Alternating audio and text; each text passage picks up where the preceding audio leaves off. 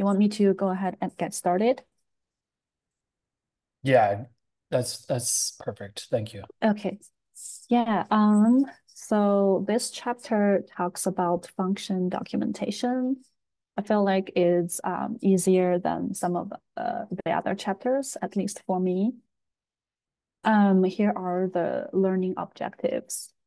Describe the benefits of well-developed function documentation, and also using the Roxygen 2 basics, and then the definition of object documentation, and then the documentation workflow, and then some general formatting and style guidelines.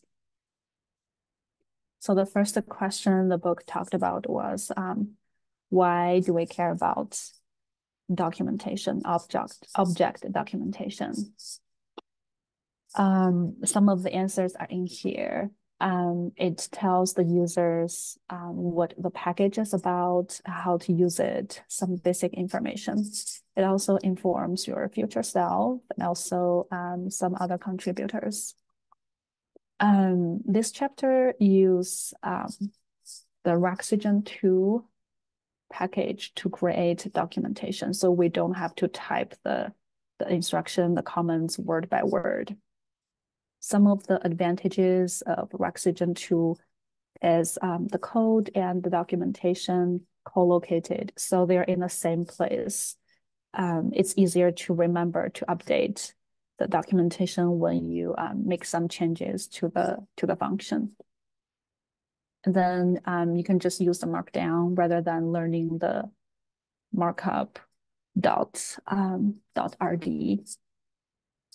Also, Roxygen 2 creates some of the function and the documentation structure automatically.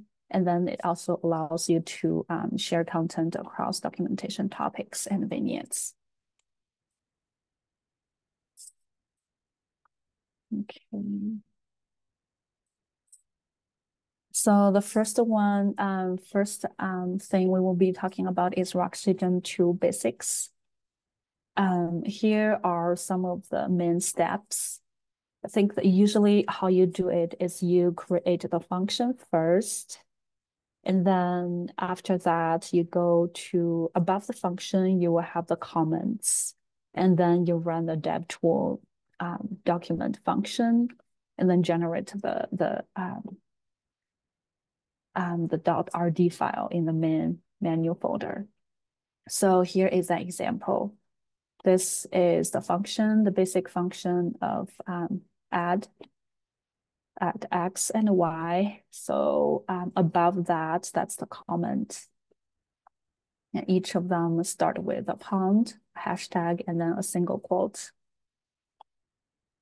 And then once you have the comment and the function ready, you can run the dev tool document. It will generate this piece. Something similar to this. It will say generated by Roxygen 2, do not edit by hand. And then it's going to be in the menu folder as a .rd file. And then it also converts that into a PDF or HTML format. This is similar to what we will see in like RStudio when you use a question mark to see what the function is about, something like this. And then Roxygen 2 comments, blocks, and tags. So as what we have seen in here, each comment start with the hashtag, single quote, no space in between.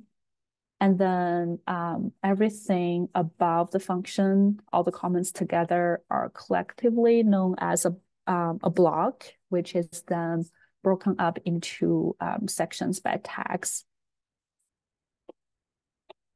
And the book recommends, it's saying that the first sentence is the title. So recommend to use a brief and succinct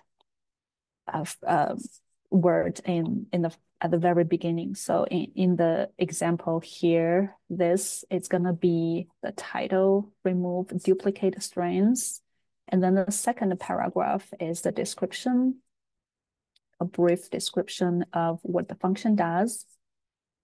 And then paragraph 3 and above are for details, which are kind of optional. According to the book, details are optional, but all objects must have a title and a description. So those are required. And then here in the after the second paragraph, we have a few tags, param, returns, examples, and export.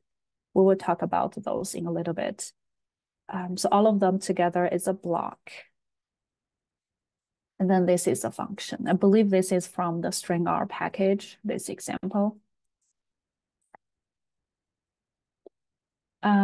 So if you know general R markdown, the knowledge is good enough to use the rpkgs02 package, but the book also points out a few things, 4 things actually. So the first is use backticks for inline code. Like the example in here, I like this function because it's great. It's using backticks to turn this text into code. And then square brackets for auto-linked function. I think my understanding is when you add the brackets, square brackets, it will turn this into a link, and the link will point you to the function documentation. And then also vignettes, you can call the vignettes. It will also create a hyperlink. And then the last one is to use bullet lists. So when you have multiple things you want to list, using list is a nice way to separate them. Okay, and then title, description, details. The title, the first sentence, there are some recommendations. It should be used sentence case and not end in a full stop, followed by a blank line, and then succinct description of the function. According to the book, the string R, so those are some of the functions from the string R package.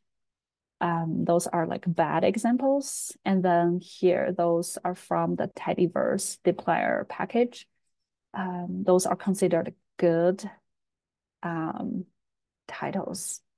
By looking at the examples, someone want to share why they think it's a good example or a bad example? We can talk about either the bad examples here or the good ones.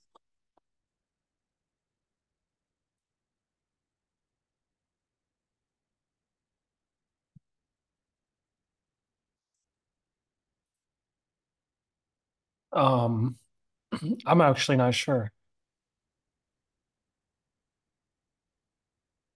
Yeah, I wasn't sure either, but the book, later in the book, the author shared why. So the first few examples, the bad examples are the str detect, str extract, str locate, str match. It's repeating some of the words in here. So pattern in a string, patterns from a string, patterns in a string, groups from a string. And also it's using the same word as the function. So it's not explaining I think you should not be using the same word to explain what the function does.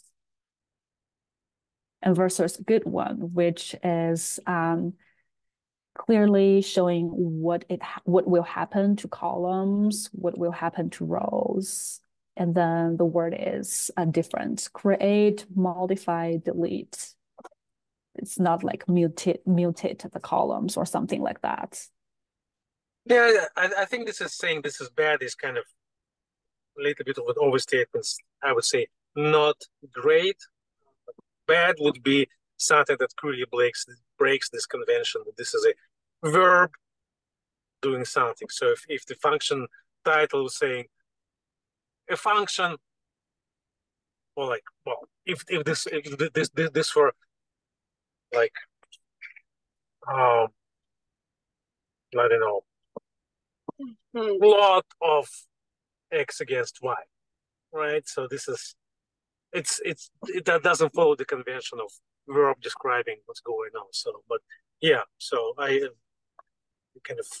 see that their point of putting out stringer functions as not being great. Mm-hmm. Yeah. Yeah, Rebecca, do you have any thoughts? Yeah, I was with Trevin in that it was not obvious to me why these were bad initially. So I was just going to the book. I hear your point about it being repetitive and the point that the same verb is being used in the explanation is so I think that that's a good point, that it doesn't say mutate columns, so that you've got a few more words to help your brain get around what's going on, since you've got some variety in the explanation of what it's doing. So yeah, thank you. Okay, and then description recommendation. Description should summarize the goal of the function in a single paragraph. That's the recommended way. But if you do have more than one paragraph, you will have to use the tag add description, so that the following paragraphs do not turn into details. Remember, after description, we will have details. We have title, description, and then details, etc. And then details, it's not required. Most functions don't need this.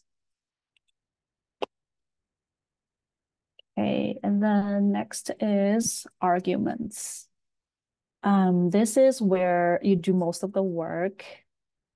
The Roxygen2 package allows you to use this tag param, which is short for parameters, to insert functions. You should use this to describe the inputs of the function and what the parameter does. Usually you can give a default argument.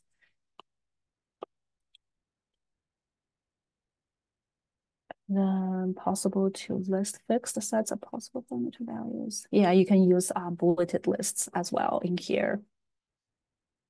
And if there's more than one arguments, multiple arguments, you can do that by using a comma in the middle. Again, there's no space, like the example in here. And inheriting arguments. Sometimes in the same package, you will have similar or closely related functions. The arguments might be same or very similar. So you don't have to copy and paste everything every time. There are a few things you can do. So one of them is to use the inherit param function and then inherit params package and then the function. It has some of the examples in here.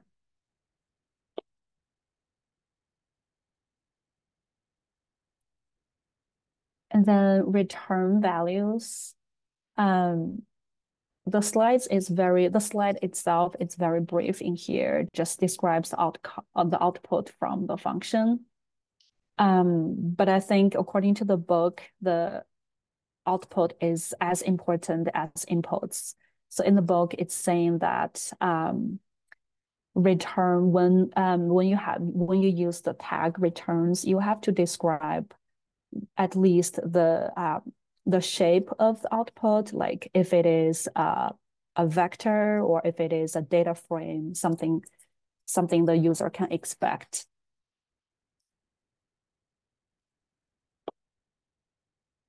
The next one, example. Examples are important. Like it's the tips in here, most users will look at the examples first. So when we add examples, we need to provide executable code on how to use the function in practice, and the example should not throw any errors. Examples are executed in 4 of the situations below. interactively with example the function, or use R command check on your computer or R command check background. And then the last one, package down website building, I think is talking about referring to like GitHub.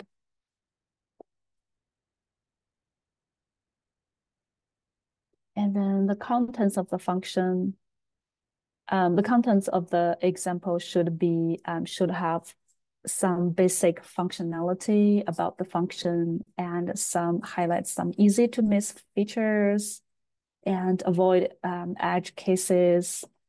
And then this part, sectioning is awkward. I think according to the book, it's saying that there's no way to separate, to section the examples. I think it's saying you can use the dotted line, use like several hyphens together to create a dotted line to create sections. And then when you want to use a data set in the example, it's recommended to use the built-in data sets. The book talked about one of the popular data set, the empty cars. And then errors. If you go to here, it's saying the example must run without errors.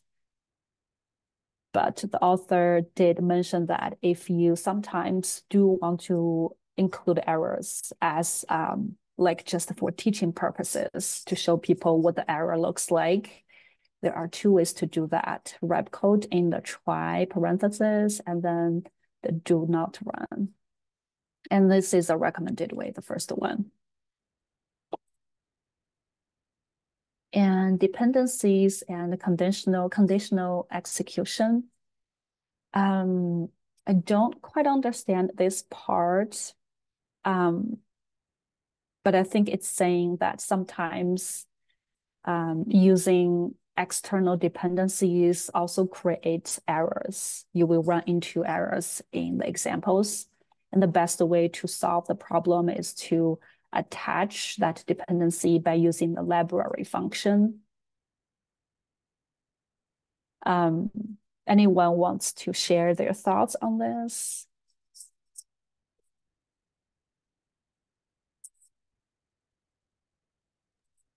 Well, my understanding here is that in your examples may include the code that calls functions from other libraries. So if that library is not installed or outdated, the example will produce an error when it's compiled on CRAN or on some other environments, and that's kind of bad.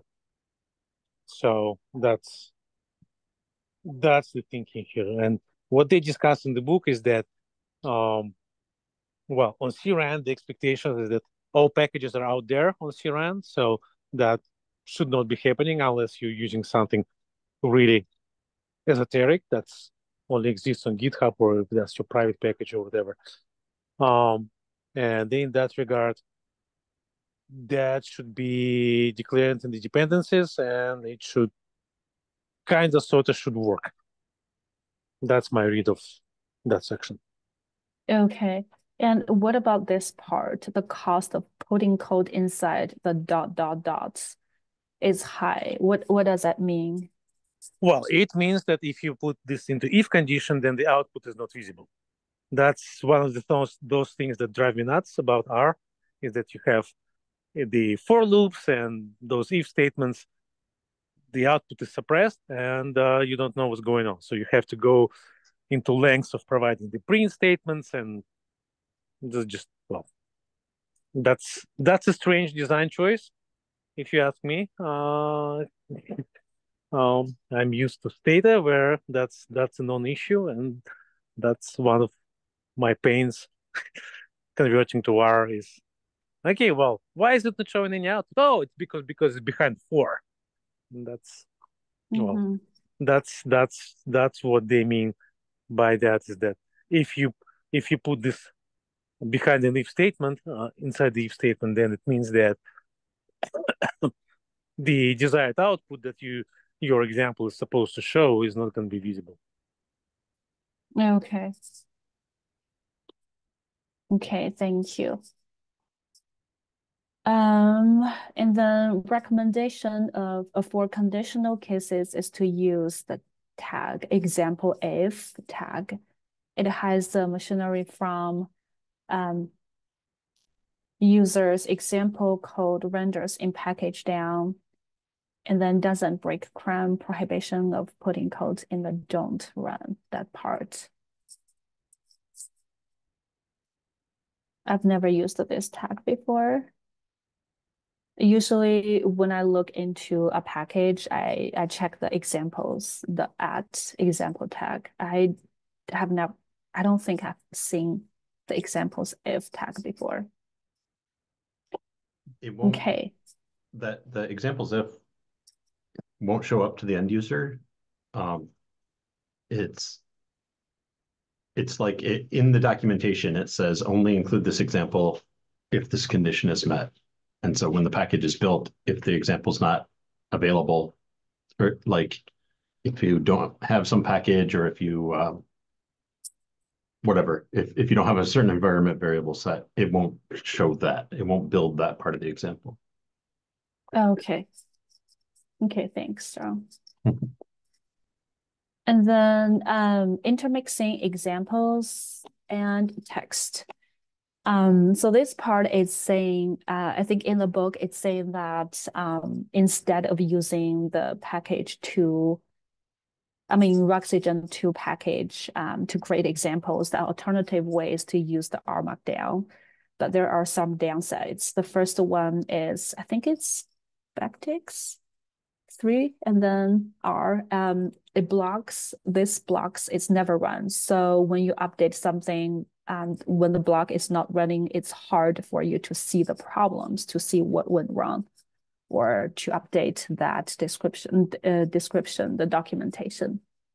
And then the second one is running every time when you change the documentation, which could be a bit painful.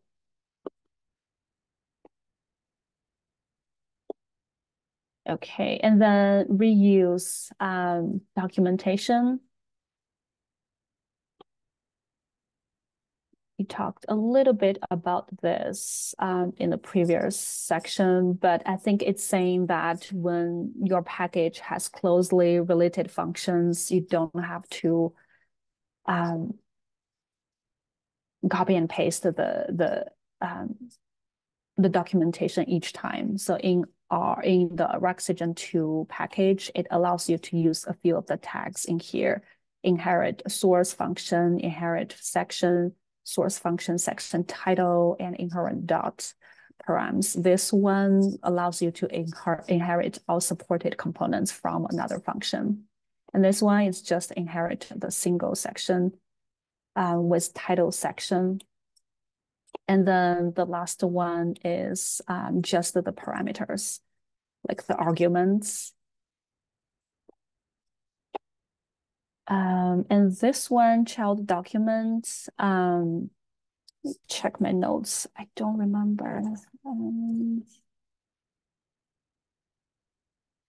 Yeah, you can reuse the same .rmd or md document in the function documentation.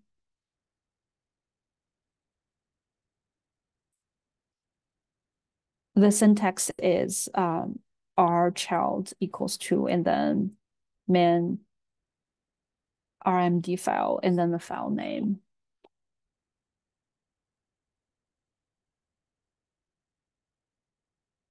Okay, I think the rest of them are for a previous version of the book, so I didn't pay attention to that. Yeah, I think that's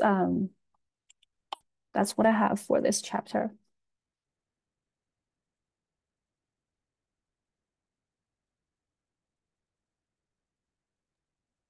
Any questions or thoughts or comments? Thanks for presenting.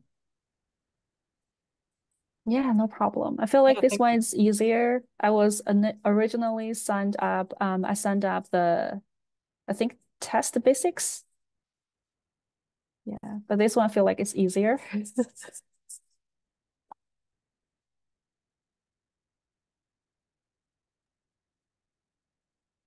Rebecca, were you about to say something?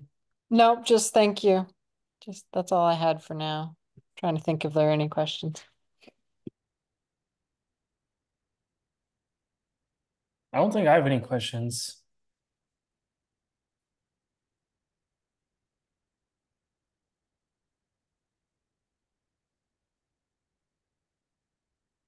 Stas says you can include LaTeX math formulas in function documentation.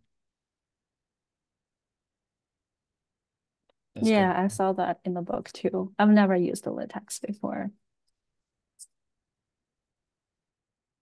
It's been a while for me. Well, that's not what the book says. The book says that the syntax is vaguely resembling LaTeX in the sense that this is backslash, directive, figure brackets. What I'm saying is that you can do dollar signs formulas, and they will be rendered into at least into HTML files. Oh. So it's like the same output then? Well, I mean, if you're writing some moderately complex statistical procedure and you need to explain in excruciating details what the formulas are, if this is like this particular implementation of mixed models, blah blah blah, or survival, and you want to spell out your distribution functions and whatever statistical thing that your code is doing, then you can just write LaTeX formulas to explain that. Okay.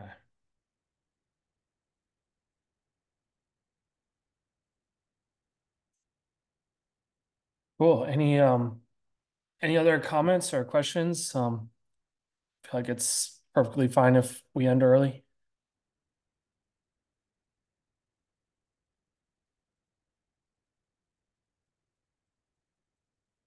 Cool.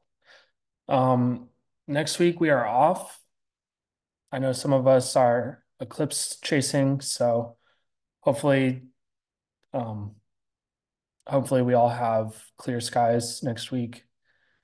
Then we'll be back the week after that. So hopefully, and I think Rebecca is presenting for that day.